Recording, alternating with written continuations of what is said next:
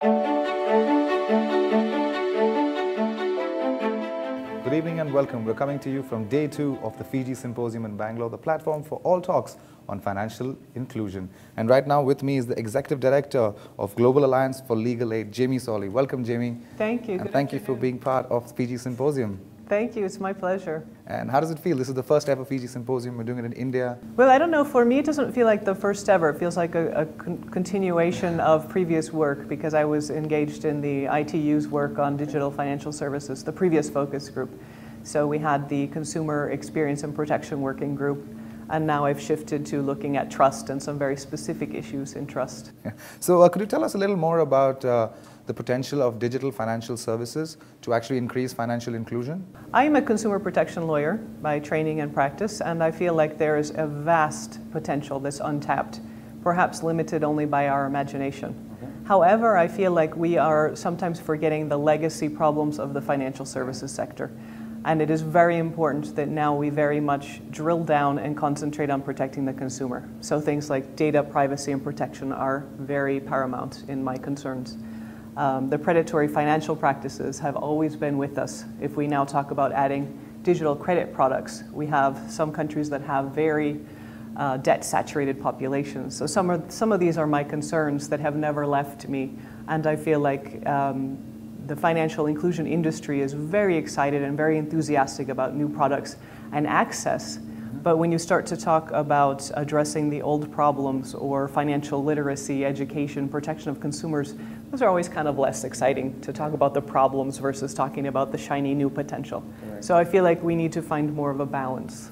So coming about the problems, what do you think is the few factors that might be helpful for people to actually embrace digital financial services and use it over the traditional methods of banking and cash, for example? Well, trust is key, and I think we see from some of the past research done from organizations like CGAP, people are concerned about losing their money. Yeah. And once they lose it, they're not going to use that system again, probably. And that probably must have happened to quite a few people, and that's why we're finding it difficult for them to move over. And then you look at the other related consumer protection issues. If people lose their money, where do they go for redress? Yeah.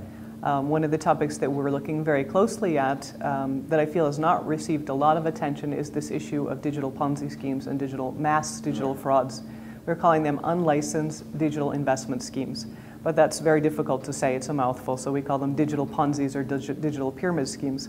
And with the advent of the internet, social networks, messaging services, we're seeing that there's an exponential growth in these types of frauds. Correct. But we're not seeing the exponential growth in regulatory concentration or attention to the problem. Okay. So this is very problematic, also because there's a scope of potential loss that is enormous. There was some research done in Nigeria on just one of these digital Ponzi schemes, the MMM scheme. $77 million was transacted, and not even in the entire financial sector. It was transacted through the settlement banks. So there was also some intra-bank transactions that were not covered. They estimate another 30% that scheme could have been enlarged. The problem is that that's just one scheme. Yeah, at a single moment in time, I think the NIBS, Settlements Bank, looked at this issue and they counted 91 schemes ongoing. The one scheme was also equivalent to 61% greater than the Ministry of Education's budget. So this shows just one little scheme in one country. Now, because of the ability to act on internet and on social networks, you have schemes that can operate in many countries at the same time. You don't have to sell door to door. You don't have to be a Bernie Madoff. You don't have to have that charisma anymore. You can just have your trolls operating online. But who's watching the internet? Exactly. So what are we doing to address these unlicensed digital investment schemes? Not enough. Obviously not enough. There's not even a lot of data aggregated by the regulators on the scope of the problem. It's very difficult to find. There's not enough outreach and education programs to consumers. Usually what happens is the consumer, if they know how to access the central bank's website, they might find a warning saying, watch out, this scheme is operational. Yeah. But that's not sufficient, and it's not continuous. And the fraudsters know how to access people. They use preachers sometimes. They use football players. They use famous celebrities. So we need to be aware of how they're selling and promoting these schemes and be in that same place with countervailing messaging. Okay, good. So there's quite a bit in terms of security to be looked forward to, right? Yeah.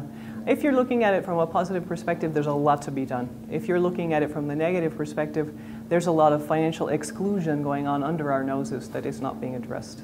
Okay, and that's what we're hoping we'll address in the future. Right. Thank you so much for being part of this. Thank you. Thank you very much.